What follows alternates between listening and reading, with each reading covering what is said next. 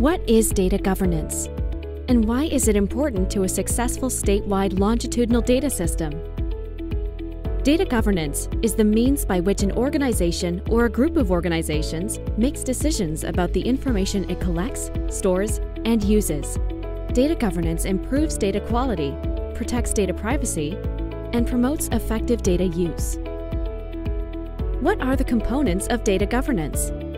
A data governance program has 4 key components: purpose, structure, operations, and policies and processes.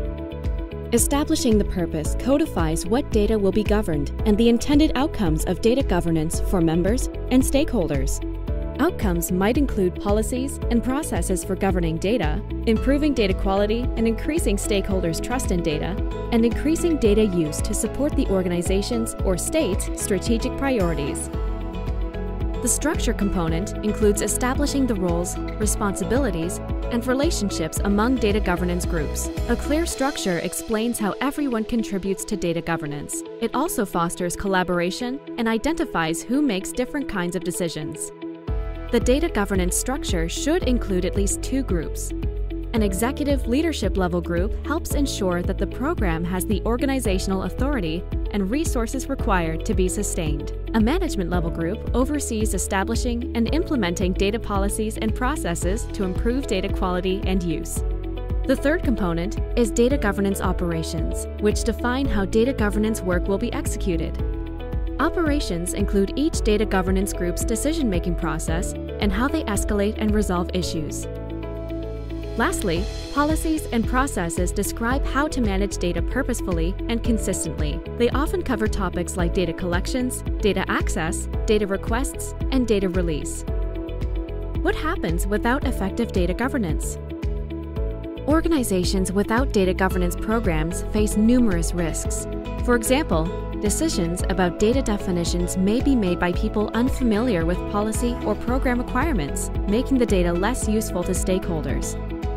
An absence of data governance may also cause multiple programs or agencies to collect and release similar data, which can increase staff burden and produce inconsistent information.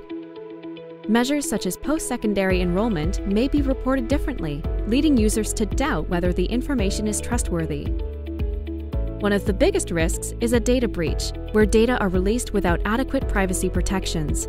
If a data breach happens, the organization can face litigation, legislative inquiries, and a loss of public trust. Data governance addresses these and other risks by setting appropriate data definitions and access rules, improving data quality, and protecting data privacy. How do you get started with data governance?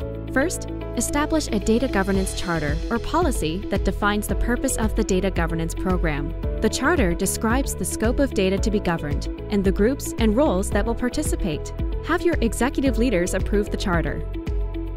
Next, establish the data governance groups and identify who will be involved in them.